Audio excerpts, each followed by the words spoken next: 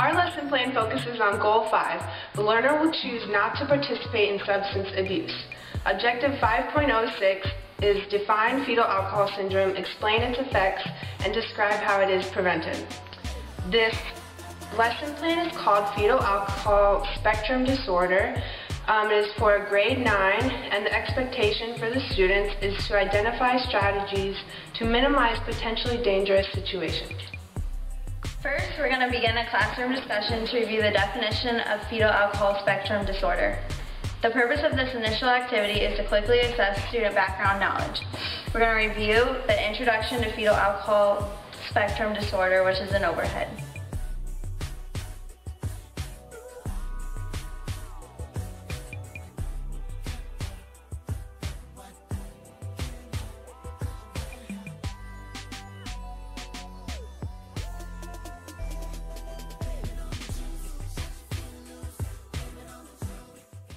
Next, we're going to have the students copy down the information on the overhead, and it's going to differentiate the fetal alcohol syndrome and the fetal alcohol effects.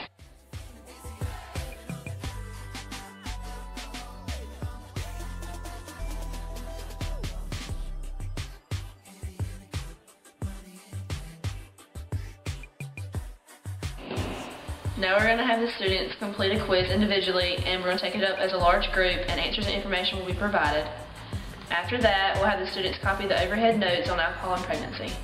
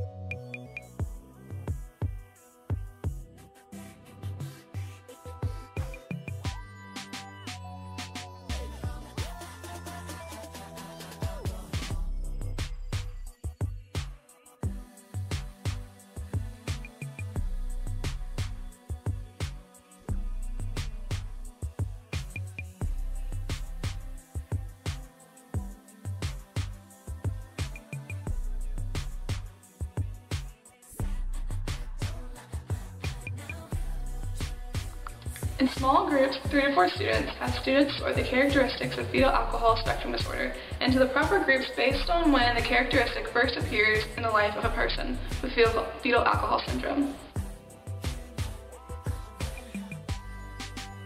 Some examples are infancy, early childhood, middle childhood, adolescence, adult, any time in life or not a characteristic of fetal alcohol syndrome. Here's a list of characteristics for the teacher to copy and cut out for the group activity. The students will work together to put the characteristics under the correct category. The group that completes this first will receive extra credit on the unit exam at the end of the week.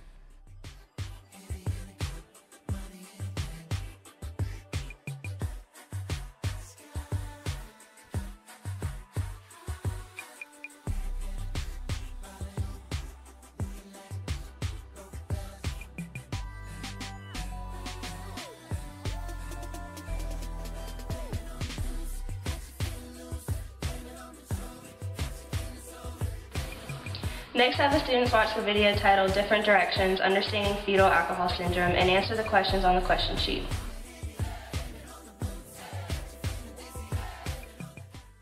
This video presents interviews and discussions with parents and those who work with individuals with FASD about their experiences in caring for children. It also discusses issues related to diagnosis, intervention, and prevention. This video is presented in a positive framework and addresses the root causes of alcohol misuse.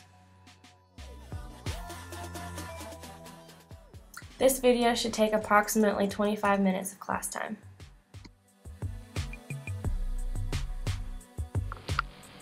Next, we're going to have the students brainstorm a list of agencies in the area involved in the education, prevention, and treatment of fetal alcohol spectrum disorder. The following are agencies for further information on fetal alcohol syndrome: Kids Help Phone Line, Mother Risk, Brighter Futures, and Center for Addiction and Mental Health. For further enrichment, have the students contact agencies dealing with FASD to get more information, to design a pamphlet, do a presentation, design a poster, make a video, or another project they come up with.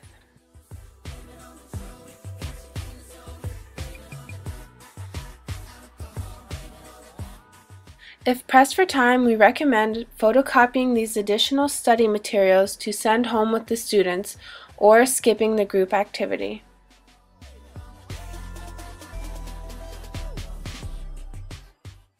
At the end of the week, there will be a unit exam administered to assess the students on the material that has been provided. This exam will focus on the definition and causes of fetal alcohol spectrum disorder. It will also address the basic needs of a person living with FASD and how to manage pupils with this syndrome, such as infants, young children, school-age children, adolescents, and young adults.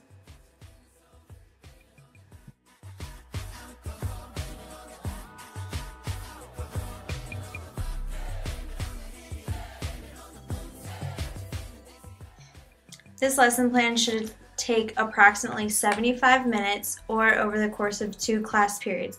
It should also have 1 additional day for examination.